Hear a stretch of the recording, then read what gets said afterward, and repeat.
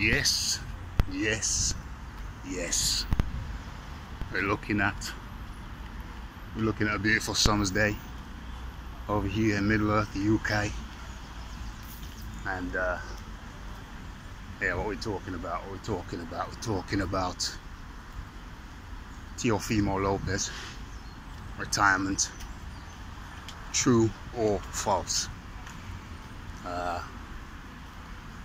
I think it's clearly and blatantly false. And if it is false, why? Why is Teo saying this? Okay, well, there's a reason for everything, and Teo's reason is quite simply there's bargaining for a better deal. He wants a better deal, pure and simple. So this retirement talk, not true. So pure and simply, he's bargaining for a better deal. He talked about 1 million. Getting 1 million for the fight with Josh Taylor, Scotland Tornado. So that's what he's going for.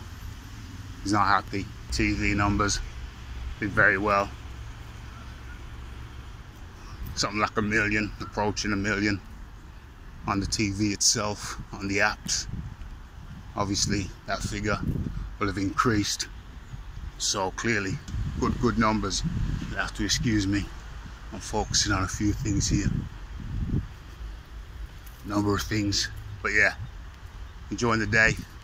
That's the real story behind what I think is the real story behind Teofimo Lopez alleged retirement. Keep it up, Mocha. Doing good. Doing good. Yeah. So that's the Teofimo Lopez story. It's a bargaining tool. He's with Top Rank. He said that was his last fight with Top Rank, but apparently it is not. Bob Arum came out and said, now, don't believe Teo. He's got several more fights on his contract. So try and negotiate, renegotiate. I think that's what that is all about.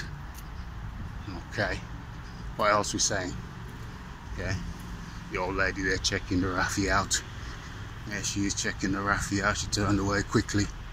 Old Indian woman, or Romanian maybe, but anyway. Yeah, so as far as Errol Spence is concerned, the Errol Spence versus, what's his name, Bud Crawford, as far as their situation's concerned, yeah, the press conferences, I think I got another one today as well. As far as that was all concerned, I think Bud Crawford, Errol Spence are doing some good talking. Bud says he's gonna fillet the big fish, whereas Errol is talking about, yeah, he's talking about a crawfish bowl. And then Derek James, Errol's trainer, says, well, yeah, I used to eat crawfish, but now I found out it's high in cholesterol. So we ain't gonna do that. Okay, so it's just a quick one. I haven't released a video for a few days, but there you go. It's Rafi in the wild. It's the Raphael Dawkins.